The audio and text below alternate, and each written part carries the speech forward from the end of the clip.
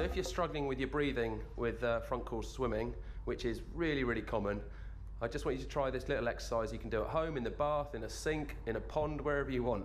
So nice steady breath in, and then down you go and exhale underwater.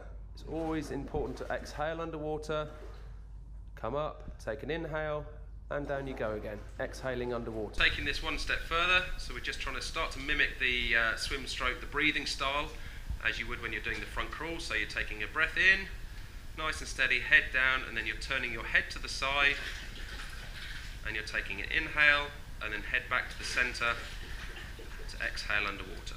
Let's try and imitate the stroke even more. So let's put our right arm out, so the leading arm out long.